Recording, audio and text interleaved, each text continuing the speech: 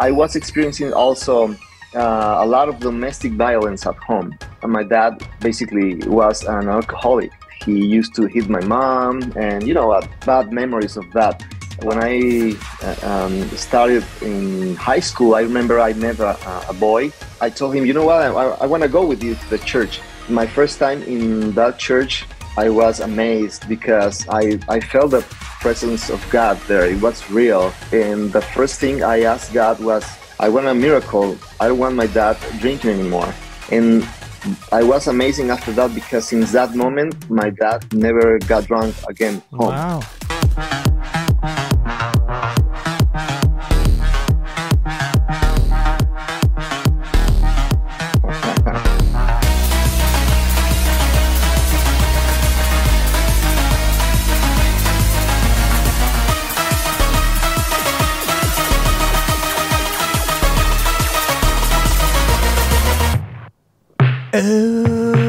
Sí, amigos.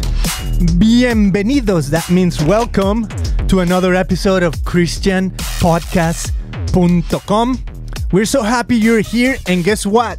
Today is going to be an awesome episode. I'm from Mexico, from Guadalajara, Mexico. And today I'm going to be talking to a fellow Mexican who lives in Tucson, Arizona, and who happens to be a Christian rocker in Spanish. So we're going to learn his story. We're going to talk to him a little bit about his experience, maybe even being here in the US, about his travels, about his findings as a Christian. It's going to be so epic. So welcome to the show.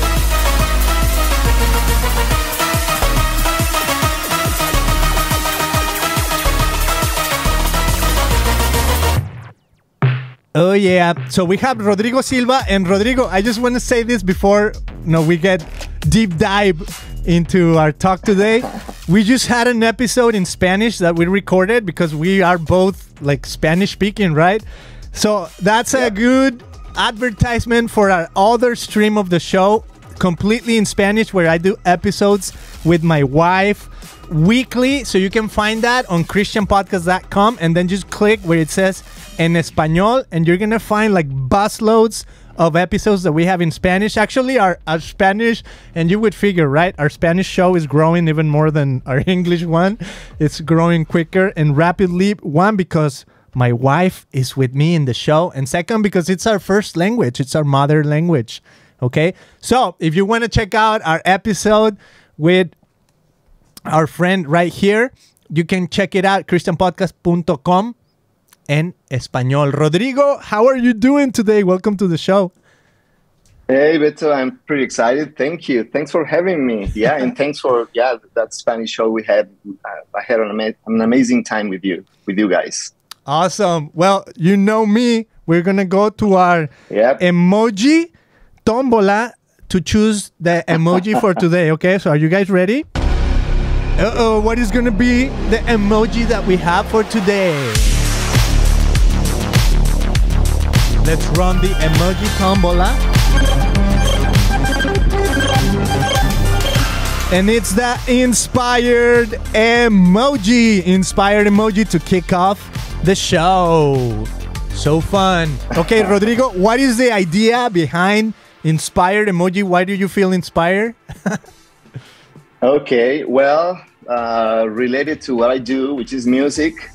In order to write songs, because I'm a singer or songwriter, it's essential to combine inspiration with technique and methodology. Of course, you not necessarily need inspiration in order to do songs, to write songs. You can use your skills, technique, methodology, and professionalism, but if you combine inspiration with it, you can create something very special in people's hearts. So that's what I need, inspiration. Love it, to create something special in people's hearts. Man, that's profound right there. Love it.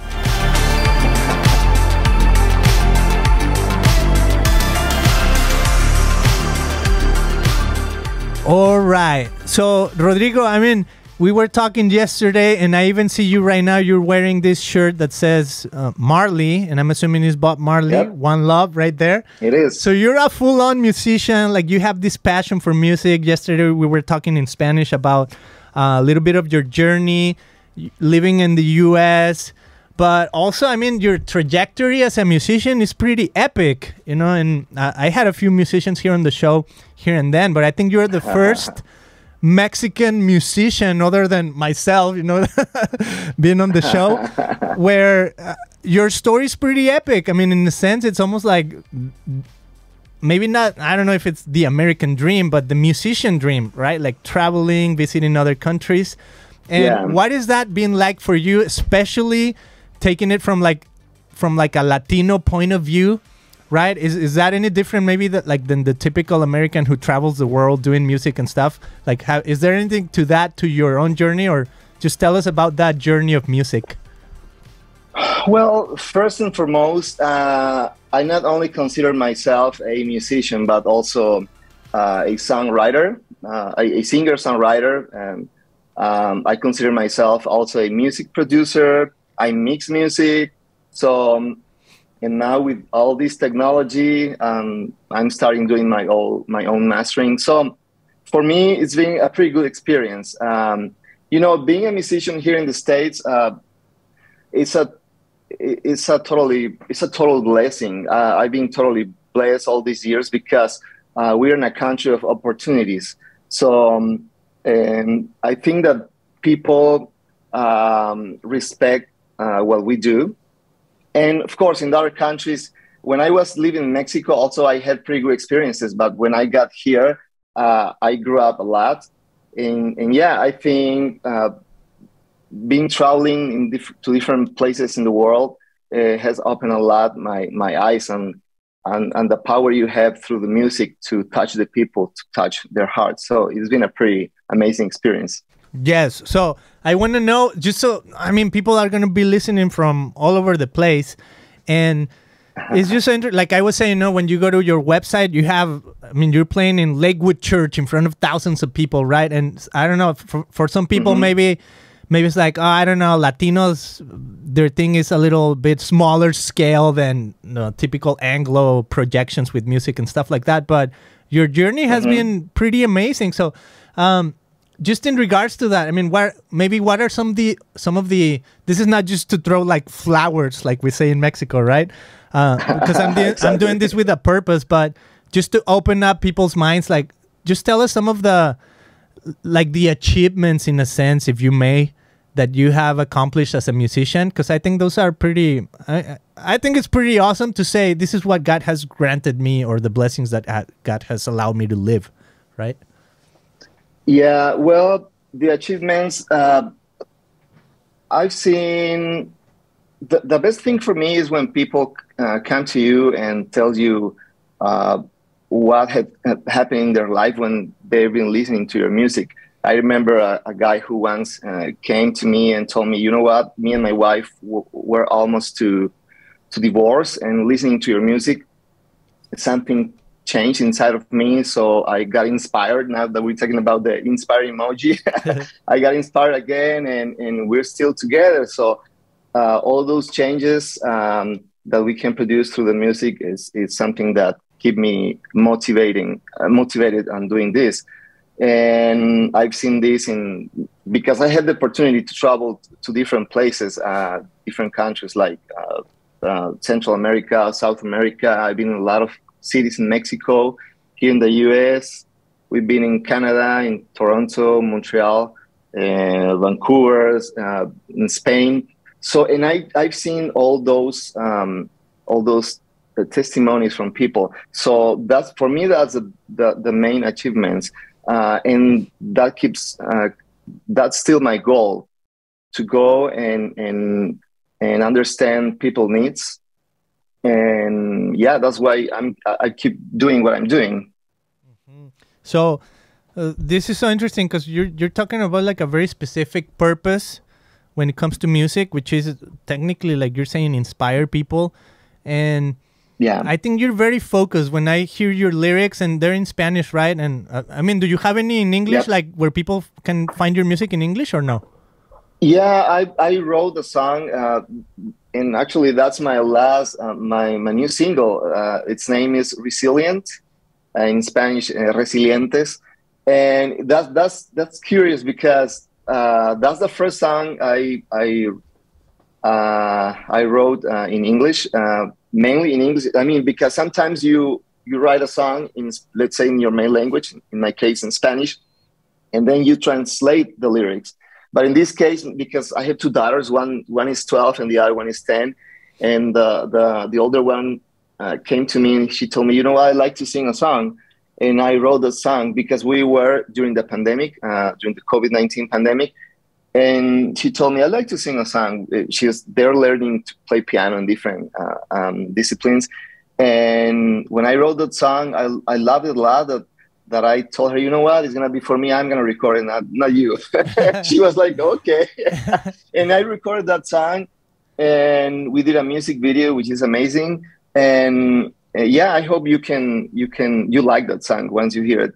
And it talks precisely about hope, because every one of us need hope. And we're in pretty difficult times, and we're experiencing different changes in the world, in society.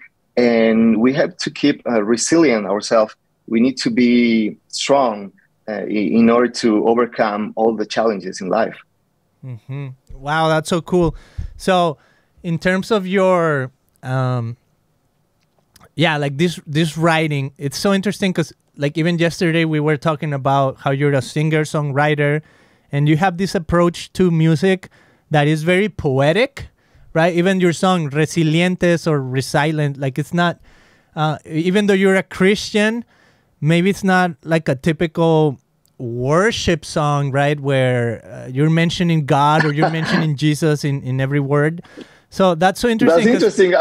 I'm sorry to interrupt. But that's funny because one day a guy came to me and he told me, you know what, Rodrigo, I love your music because when the people listen to it, it doesn't look like a Christian song, so I can raise the volume and nobody notices. It's like subtle, right? But that's so powerful because you were saying, like yesterday, you said something like if I would sing a song to my wife, her name doesn't necessarily need to be in the song, right? And no, Gladys or Gladys or no, whatever your wife's name is, like people don't usually write Gladys with their, just repeating their name, even though there's songs like that, right? I mean, I don't know, Grace or whatever name it might be, which is awesome. But that just out of curiosity, like what do you witness here in the U.S.? Like you said you've been here, what, like 20 years in the U.S.? Yes, 20 years, yeah. Okay, so 20 years in the U.S. 2003. Wow. That's a long time, right? So in those years, like doing the type of music that you do, but then also witnessing maybe the type of music that we listen to here in the U.S. And I think even the 2000s were almost like a tiebreaker in the music industry, especially like the Christian music industry, where most of the music maybe back then was a little bit like, and that would be kind of fun to know, like what were your influences, if there were any. But let's say most of the music, the Christian music, was a little bit more like that, like poetic, not necessarily mentioning God in every sentence. So in a sense, not like worship music.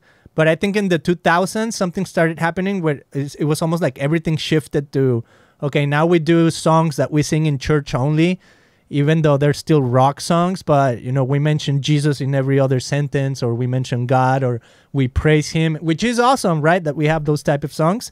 But I think it kind of pulled away from the songs that were a little bit more poetic, or people were writing, not necessarily for a congregation, but just in sense reflecting on God.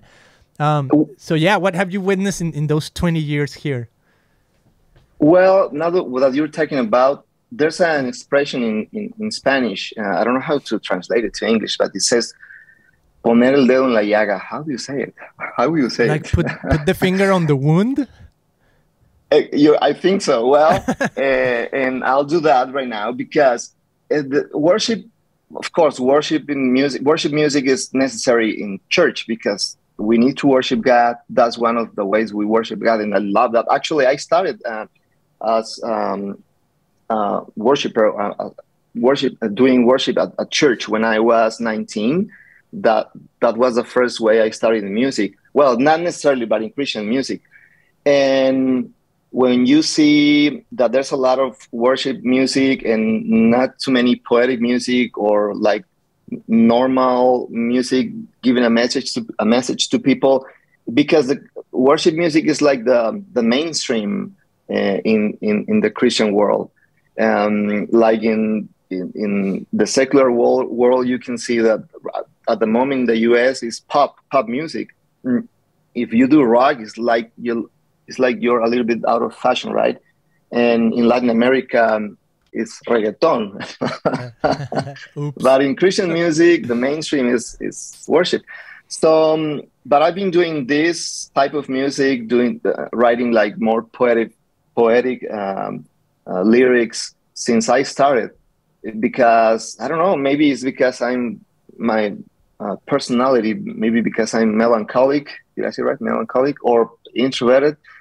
So, but I do a lot of energetic music too, but there's always that element of poetry. And it's challenging because sometimes you're not invited to all the events in the Christian world. So sometimes you have to go, and that's the amazing thing for me, because I've been in a lot of secular events. And I've been opening concerts. Like one day I was in Miami, Florida, in the American Airlines Arena, and I opened a concert for Alejandro Sanz. I don't know if people is related with that singer. He's from Spain. So it was a huge sea of people there. And I opened that concert singing my songs, and I had an amazing experience. So that type of doors have been open to me doing this type of lyrics, this type of music. So the great thing of this is that that's an opportunity to me to share with others the gospel and to share the word of God. So, wow, yes. So do you think maybe some Christians here in the U.S. are taking the, well, first, let's go to, do you have any influences? Like for me, it would be back in my days, maybe like Michael W. Smith, DC Talk, Jars of Clay, Switchfoot. What are some of, like, do you have any like Christian rock influences in a sense, like American or otherwise? In the Christian area, I remember listening to DC Talk. Do you remember Jesus Freak? Yes.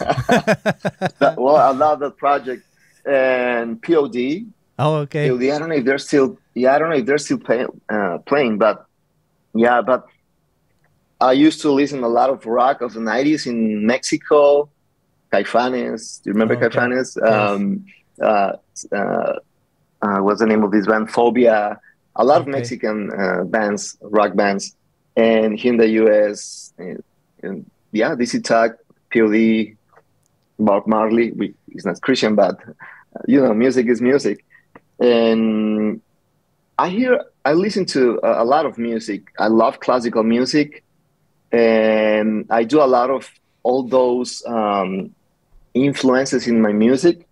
And sometimes I don't have a whole orchestra to record to put in my songs, but you know, synthesizers is a good help these days. But yeah, you need to listen a lot of music in order to create different colors in music, and that's the way that people connect with you. That's the way that the people engage with you, and that's the opportunity for them to hear the lyrics. Mm-hmm. Wow! So you would say that? So you mentioned in regards to your own music being basically different than worship, right?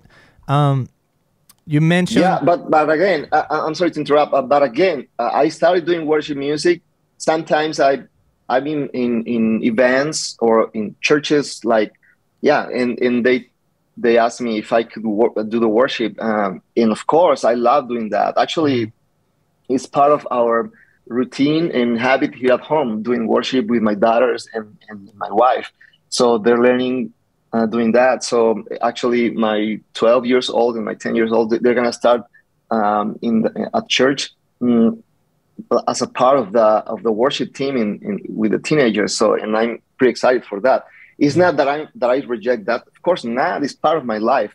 But when I write music, when I write songs, for some reason I go that way. Mm-hmm. And so the cool thing is that it seems like when you write, the outlet is different than a church, right? So opening for Alejandro Sanz, I bet it's a way different crowd than playing worship in a church setting. So that's awesome, because I think you still have a focus that when you're writing, you might have that audience in mind, but you also have the message in mind. And I don't know, this could be me maybe putting words into you or trying to get it out of you, but I feel like what I witness, it's a little bit of like people here. So for example, I mean, I love this guy, and I'm just going to mention him because this is the one that comes to mind, right? And I still think he's incredible. I'm not discrediting him at all. It's just what I see happening, right? Michael W. Smith. To me, he was an amazing songwriter, like unbelievable songwriter back in the 90s, even early 2000s, I mean. And then lately, I feel like his music has been more like, okay, I'm doing worship because that's what people want to hear.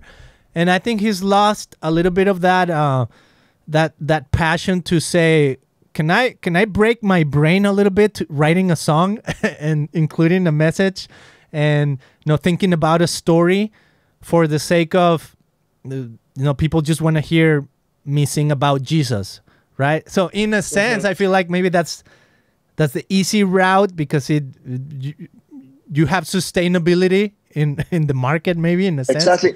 Well, this is an interesting thing, because in the beginning I told you about the technique you need to do songs, to write songs. And the other thing is inspiration.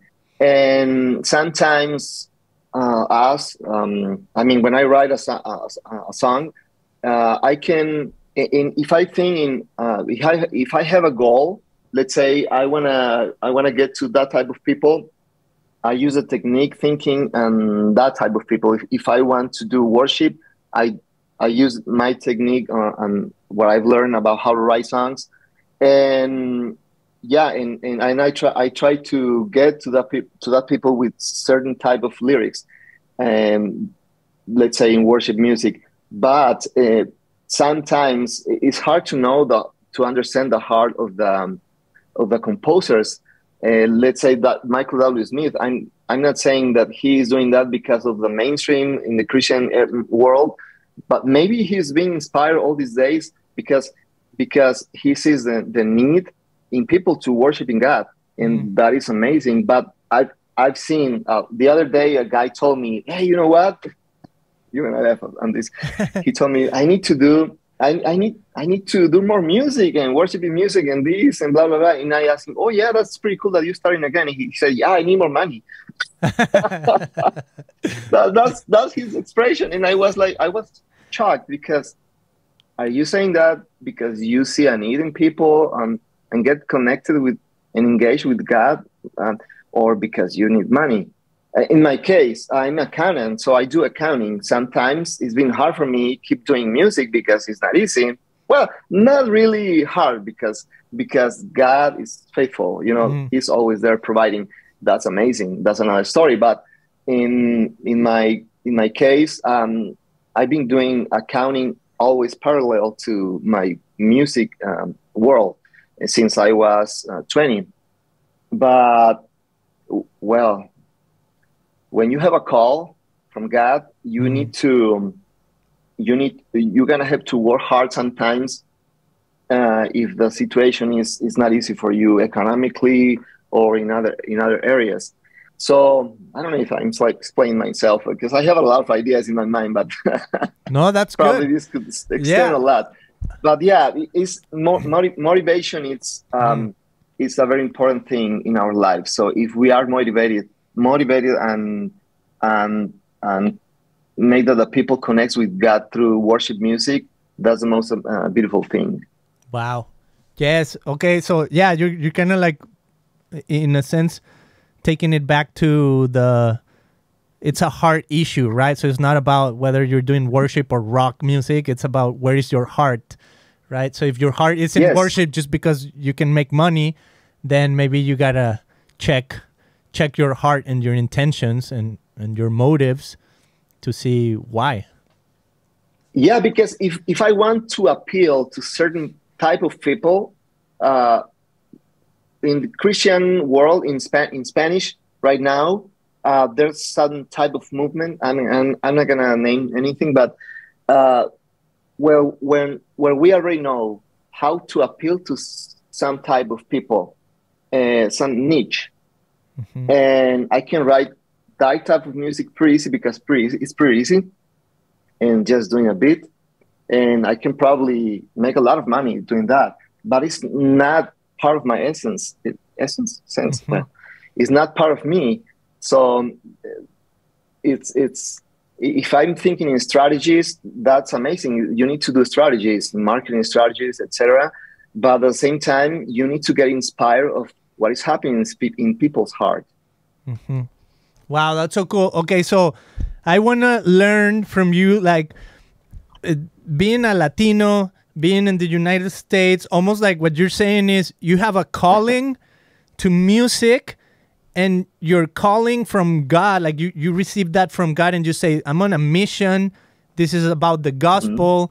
There's an audience that I'm reaching that really worship won't, right? Like being in front of like Alejandro Sanz fans. I mean, you're reaching an audience, but also this idea that you're like paying yourself, right? Like you work, you have that work ethic of like, I'm an accountant. This is how I make a living. This is how I support my family. But I also have a calling, and I feel like that's so inspirational, man. I feel like maybe a lot of people have to learn from that, and especially here in America, right? But I would love to learn about how do people receive what you do here in the U.S.? Like living here 20 years, being surrounded by maybe like American people around you, and then when they find out, oh, that's what you do, like you're an accountant, but you're also like you travel the world and you do music and you open for Alejandro Sanz in Miami. I mean, that's pretty epic. Like, how do people take that? Like, do they see? I don't know. Just like, what's your experience? Like, is it relevant?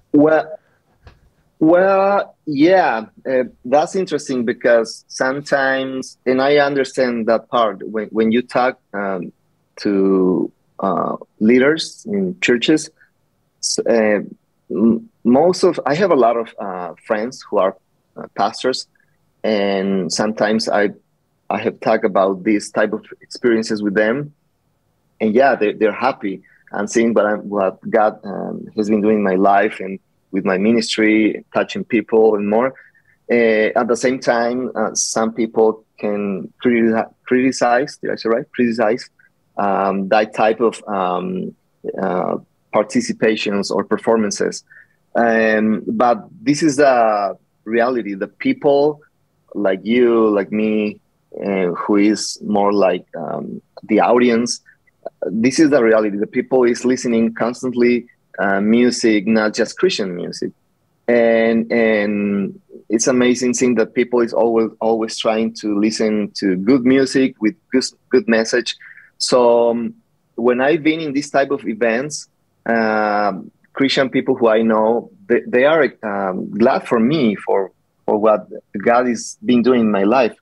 So I have some interviews or I've been in podcasts like this one with secular or not Christians shows, and it's amazing how people support me, sending messages, and they know that type of podcasts or interviews are not Christians, that the hosts are not Christians, and that's amazing how they try to get involved in the conversations in a very wise way, and that's when I see that, it's the best thing, because you see that the people is not just trying to support you. I mean, they've been trying to help you and achieve that goal to engage people with God. So yeah, that's been my experience. In the other hand, when I talk to English-speaking people, if I have a lot of friends who are not Christians, so when I share with them my experiences traveling the world and doing music, they get connected with me and they go and look for my music. And it's funny because sometimes there's a lot of Rodrigo Silvas in Spotify and Apple Music, and sometimes they get confused. Like, hey, I didn't know that you used to sing in Portuguese. Because there's a guy from Brazil named Rodrigo Silva too who sings in Portuguese. The other day, a friend told me, hey, she's a friend for years. I know her since I was 20. I'm 47 now. And she told me the other day, Rodrigo, I didn't know that you recorded how do you say homenaje? How do you say homenaje? Homage. How do you say? Homage? Homage or to Pedro Infante, because there's a guy, Rodrigo Silva in Colombia, who recorded a Pedro Infante project in honoring Pedro Infante. And I was laughing, no, that's another Rodrigo Silva. But at the same time, she was like pretty glad, supporting me. That's amazing, Rodrigo, that you're not just doing very Christian music, but you're opening to other paths in the good way of this. So yeah, I have a lot of pretty good experiences with people. I've been feeling always supported by I would say fans. But, yeah, that's awesome. Okay, so what would be maybe like the hardest thing you've faced being here in the United States as a musician? Like, what has been like some of the struggles, maybe like trying to make music, but here in the United States, what have you witnessed, or has it been pretty easy, pretty stable, or have you need to overcome any hurdles?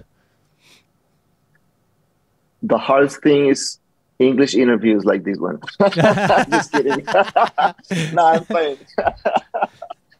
Well, honestly, I've been enjoy the ride. I mean, for me, there's no moments where I would say this being hard for me. I mean, I see that type of challenges as challenges, an opportunity for me to grow. So maybe because I have that mentality, I don't feel overwhelmed or stressful under different circumstances. Well, before the pandemic, probably this one was a kind of stressful thing for me. Before the pandemic, I was traveling a lot. I was traveling every weekend, like 48 or 40 weekends of the year. I was traveling here in the U.S., performing or doing concerts or going to churches, to events, and I was very tired. I've been traveling, so my two daughters are growing, and when I was traveling, I used to think, well, I'm doing this instead of being with my family right now. So that was a little bit stressful for me. So when the pandemic started, I know it wasn't a pretty good experience for most of the world, but for me, it was a moment to rest. It was a break for what I was doing. So once the pandemic finished, there was again the opportunity to start traveling. But I said, no, I'm gonna wait. I'm gonna see. I was like expecting what would happen next. And now, after months that the pandemic finished, we're just trying to start traveling. But in order to answer your question, yeah, the most struggling moments were that I was tired traveling a lot since 2014. Of course, I started traveling since 2003 or 2005, But in those moments with no kids, me and my wife, we were, enjoying and all that type of experiences. But once my daughter started growing up, I was like, oh man, I need to be spending more time with my family. That's the most stressful moments for me. Mm-hmm. Wow, that's so good. I love that, and I think, I've talked to my friend. I have a lot of musicians friends too, because kind of like same thing. Maybe you're on the like successful side of music, especially like Spanish music. Because it's funny. This is kind of like side note, but I came here with America with the dream to make music. But then really, I think it was hard because it's like, okay, I'm doing music in Spanish, but there wasn't really an audience for that back then, especially like rock music and indie rock and in Spanish overall, right? When everybody was maybe listening to just like Maná or Caifanes, so it was really hard to break through with your own songs and stuff like that. But regardless, I feel like... But you know what? Yeah, I'm sorry, there's a lot of opportunity, now that you mentioned that. There's a lot of opportunity. Actually, we're trying to get into that type of events or concerts, opening for that type of bands. We're working on that pretty hard with a friend of mine who is a promoter here in the U.S. So now that you mentioning that, that's a good opportunity as a musician in Latino. That if you like rock, because that type of bands like La Gusana Ciega, I don't know if you heard about them, yes. like Caifanes, yes. well, not anymore. Yeah, that's weird, right? But a lot of bands that are playing in the secular world, if there's a niche, there are pretty good niche of people here in the U.S., and that's a pretty good opportunity for us, for me, that I want to expose to the people positive music with the Christian values. That's a good opportunity to get into that type of events and perform, and that way they can see the light of Jesus. That for me, that's my goal these days. Wow. Yes, I love that. Okay, so I think I'll stick with that. And so what do you think? Just I would kind of like start wrapping it up right here, but like it seems like you have a goal, you have a purpose for your music, like you're very focused with giving a message, bringing the gospel, knowing the audience that you're like you want to be in front of, in a sense. Being a Latino in the United States, now there's more Latinos here. Like you're saying, there's more opportunities to play the type of songs that you do, while still offering, like you said, light and hope.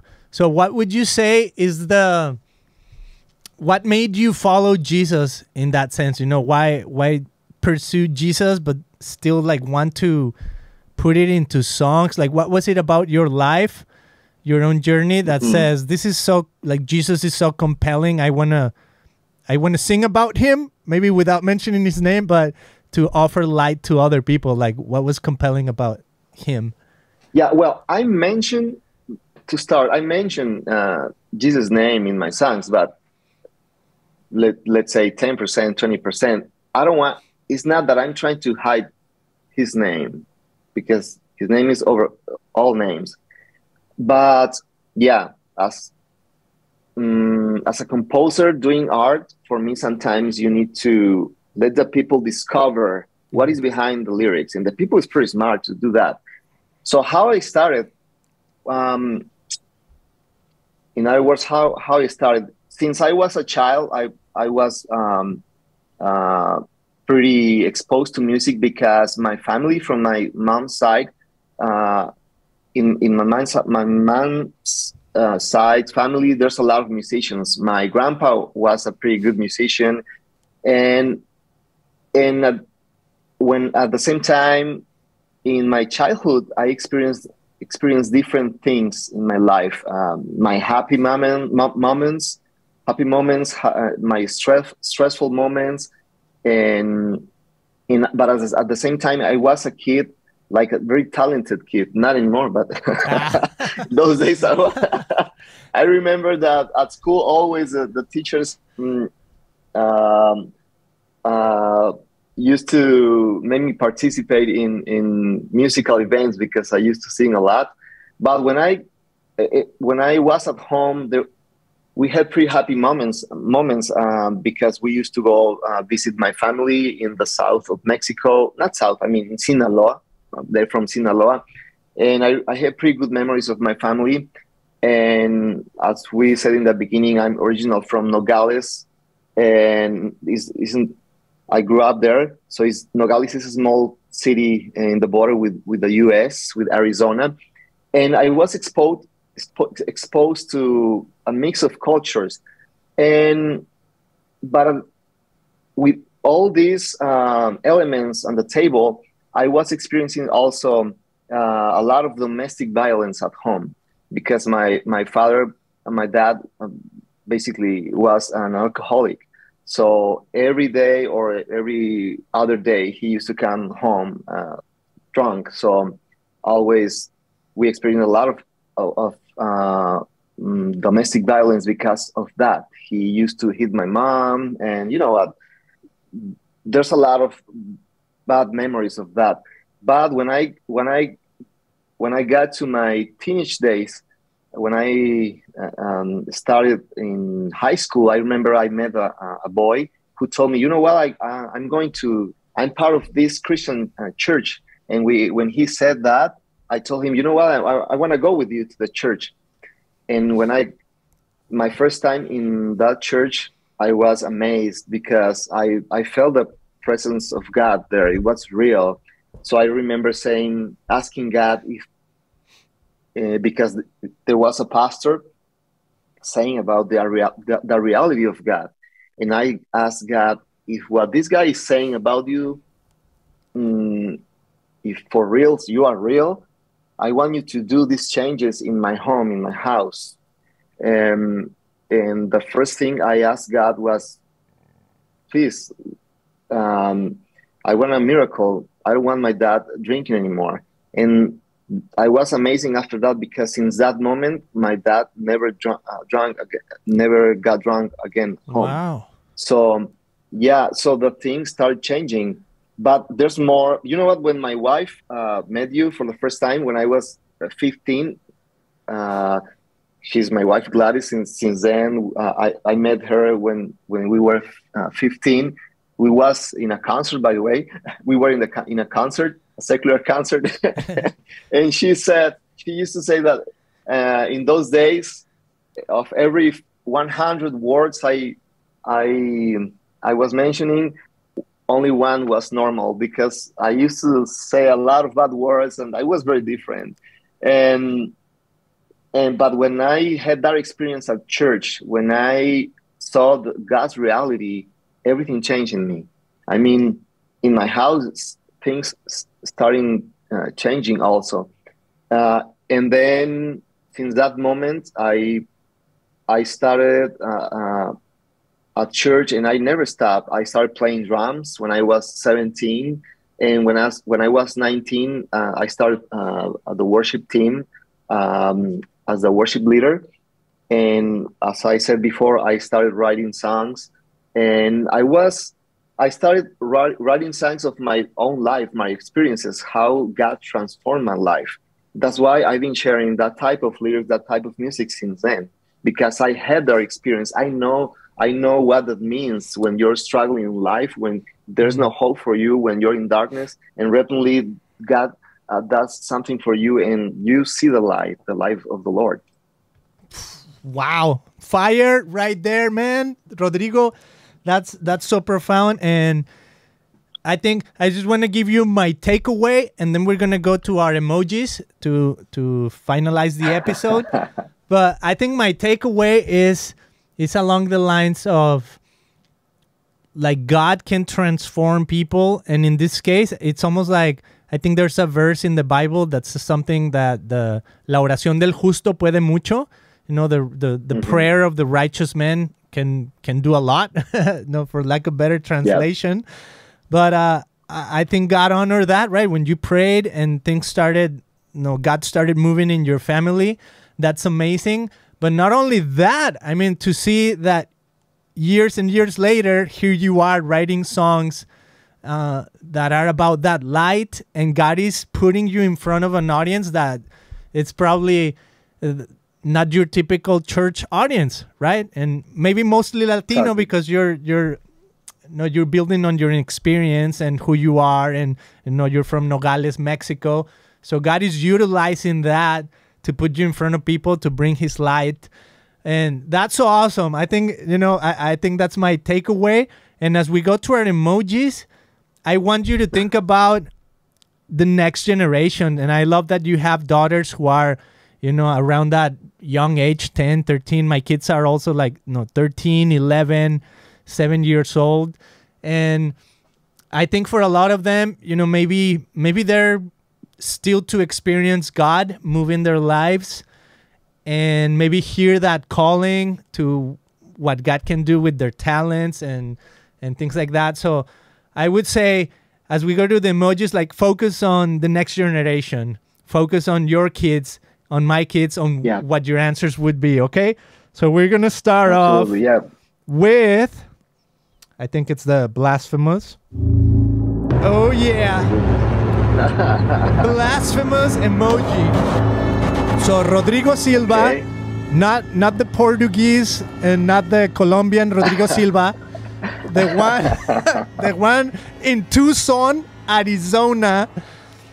What is the worst idea that you can think of in the pursuit of God's call in your life? Even maybe the music journey. What would be the worst idea, the most blasphemous that you can think of? That I can think right now as a society in the world, right? Yeah, whatever. Just think of your kids. What would you tell them? Avoid this. This is bad. This is the worst. Well, it's interesting because for me, it's like a blasphemy these days. Always has been this happening, but using God's name to manipulate people's will. Politically, religiously. So for me, that's like a blasphemy. So, and sometimes us, as musicians, who are in the music industry, we get involved in that game. So yeah, blasphemy for me is manipulating people's will. Wow. Skeptical emoji. So what would you tell people, be careful with this, skepticism, almost I question this. Exactly, that face you just did. Yeah, exactly, that's what I did. Well, I see a forced skepticism. That's interesting because it's more convenient for me not to believe. It's a forced skepticism because sometimes I talk with people saying, yeah, I want to get close to God, but I'm not sure. It's because it's more comfortable for them to be living that way. They say, I prefer not to believe because it's more comfortable and enjoyable to live as I please. We have, in that way, it's like we have lost respect for God. So people have become skeptical also due to institutionalism. Sometimes the people say, no, I don't want to be part of that thing because it's weird. Religion that claims, the religion that claims not to be a religion, and on the other hand, there are many elements involved in this in order to make the people feel skeptical, like the political matters. People associate being a believer these days with being part of a political party, and that discredits the path of faith. So good. Inspired emoji. So what gives you hope? What inspires you? Okay. Or where do you want to point people to see inspiration? You know what? I'm very inspired when I see my daughters sharing their dreams with me.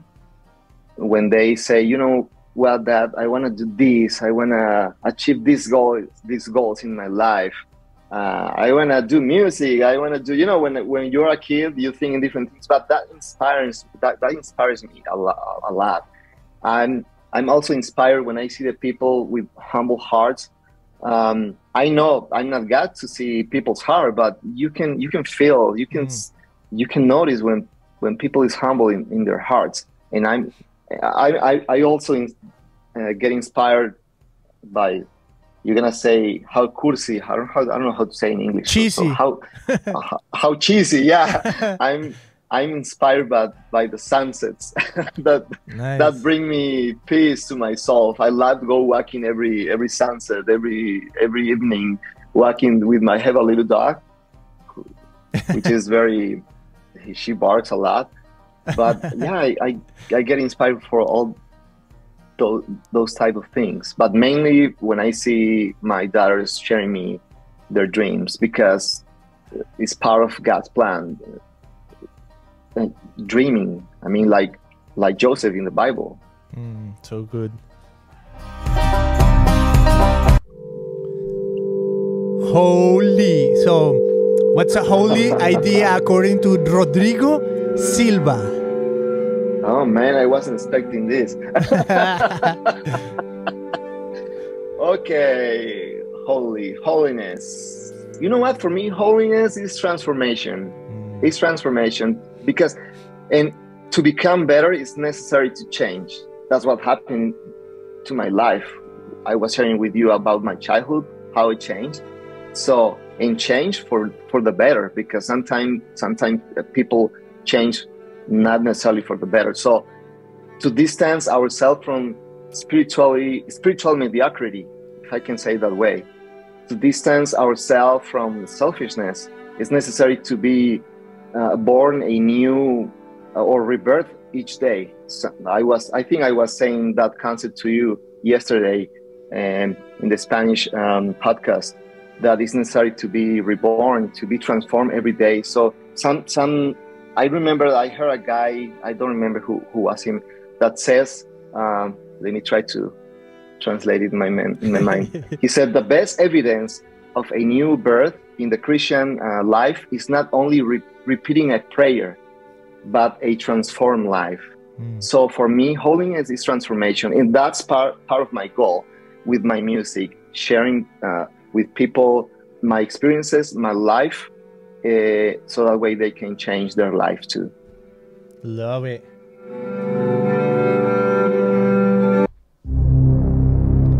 And lastly, the divine emoji, the highest idea Rodrigo Silva can think of.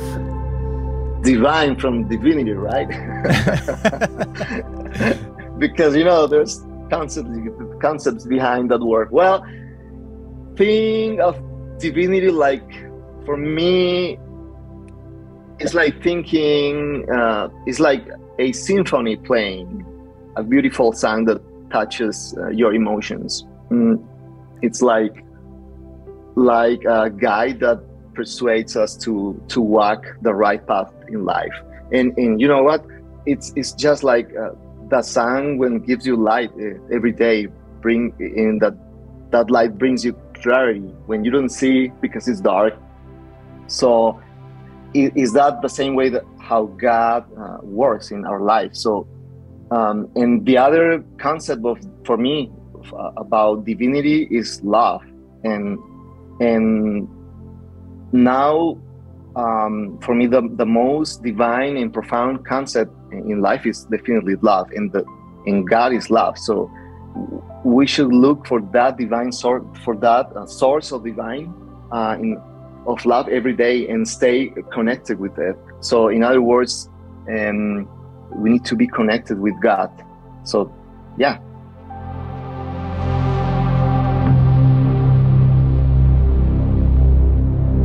I made it. Hallelujah. Hallelujah.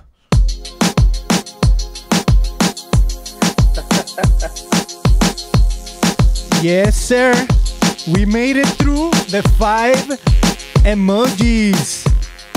My friends, amigos, from Costa Mesa, California. My name is Beto Gudino. And Rodrigo, where can people find your stuff? Like, do you want them to go to your website? And you said the song is in English or Spanish, the Resilientes?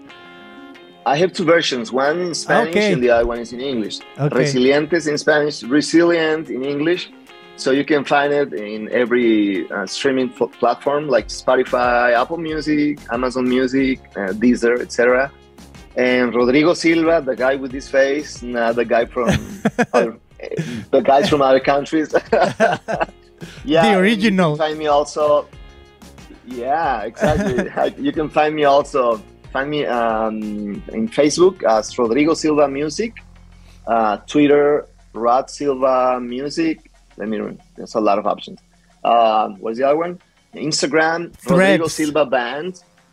Yes. Huh? Threads. Twitter. Oh, Threads, Twitter. Yes. Yeah, I know. Yeah, I forgot that part. TikTok. And TikTok is Rodrigo Silva Music too. YouTube, Rodrigo Silva Music. So yeah, I hope you can find me there and you like my music. Awesome. We do like it. All right. Let's see you guys on the next one. And I want to say, if you like this episode, please like, subscribe, share it with a friend. Visit us at ChristianPodcast.com. Like I said, we have the Spanish stream where we did an interview, my wife and me, with Rodrigo Silva, completely in Spanish. It's awesome. So check it out on our website. But please give us a 5-star review only. If it's not 5-star, don't even give us a review. Move on to the next podcast. Okay, go listen to something else. Well, thank you for being here. We'll see you guys on the next one. Thank you.